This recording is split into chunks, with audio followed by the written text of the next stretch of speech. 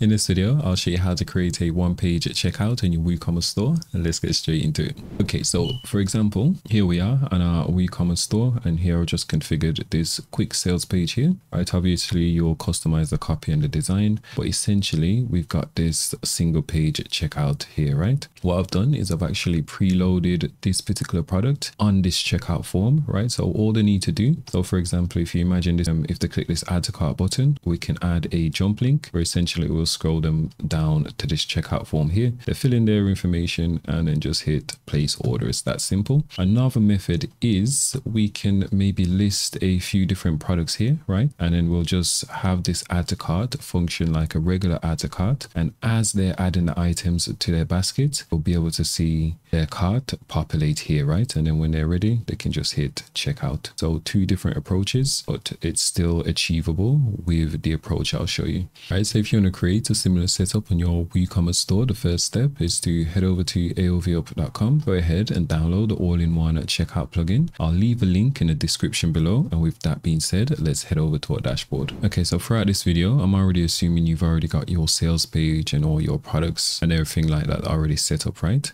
All right, with that in mind, we'll go ahead and upload the all-in-one checkout plugin. So as plugins, add new, upload and install it. Once we've done so, we'll go ahead and create our checkout form. So we just navigate over to AOVUp and then AIO checkout for all-in-one checkout. Okay, and then we'll create our first checkout form. So in your case, you'll just click create checkout. Since I've already created one beforehand, I'm just going to go ahead and edit this one here. Okay, so the first thing we need to do is actually choose our template design, right? So I'm just going to go ahead and choose this single column modern layout. One thing to note is if you want to preload a product to your order form, you will need a pro version, but we can still follow along with the free version as well. So from here, we can just click add product and then we can search for the product in which we want to preload into this checkout form, right? So we can create multiple different checkout form and basically just add to the individual sales pages, right? So I've already got one selected here. We can add a discount as well if we wanted. I'm just going to leave it at full price. We can configure the thank you page. We'll just head over to fields and I'm going to remove the shipping fields because I want to utilize the billing as our billing and shipping. So all I've done here, so typically this is a billing field. I'll just click this settings icon here and I've just renamed it to say billing and shipping, right? We can remove any fields we don't want and we can add additional fields as well, right? And to do so, we just click on this settings icon and then we can just drag and drop the different fields onto our canvas, right? Then click the settings icon here to edit it. We can even conditionally display fields as well, but that's for another video. I'll leave a link on screen to show you how to create conditional checkout forms. So I'm just going to delete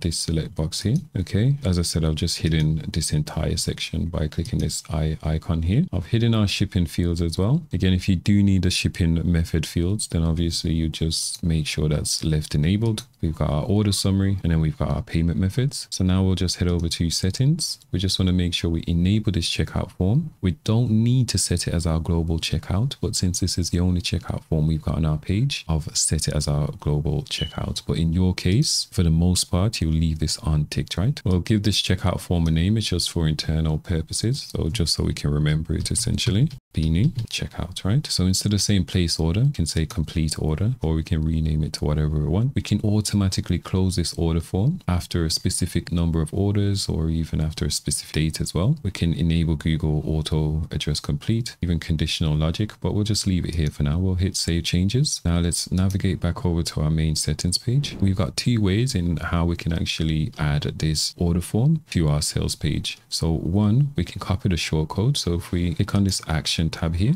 click get shortcode and then just okay. This is copy the shortcode to our clipboard, right? So if I hit paste, this is a shortcode. Okay, so now I'm going to navigate over to my sales page. Obviously, if you haven't created a sales page, you can do so. Just click add new and then page and then just design and configure the page to your liking, right? Okay, so this is my page design here. And then essentially for our order form, all I did was created a columns, right?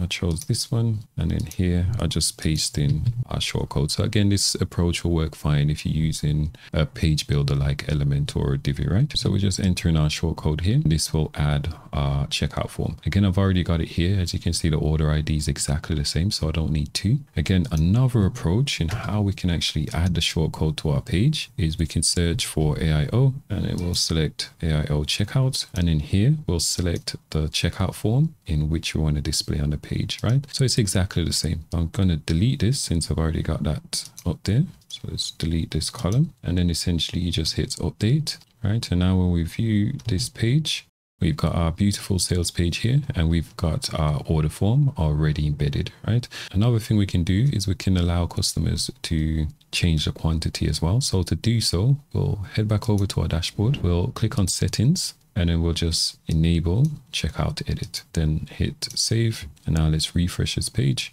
Right, and now we can increase or decrease the quantity of this particular product. Again, as I said, another approach is we can actually remove this item from our basket. So instead of automatically adding it to our basket, we can go edit this order form, and let's remove this product, hit save. And now on our sales page, right, so now with this approach, we can list our products, and then customers can go ahead and add it to their basket. And then when they're ready, they can just go ahead and check out, right? So let's add this to our basket. Since we're using a WooCommerce block, which is a relatively new feature. So when we add it to our basket, this is actually happening in the background, right? So we need to tweak our checkout plugin to be able to listen to this call and basically update the checkout page and then update the order form without needing to refresh this page, right? So hopefully by the time you're watching this video, we would have created an update, can automatically listen when these items are being added to the basket and automatically update this order form, right? But those are two solid approaches. So one, we can automatically add a product to our order form, and then two, we can just display our order form and then allow customers to update it, right?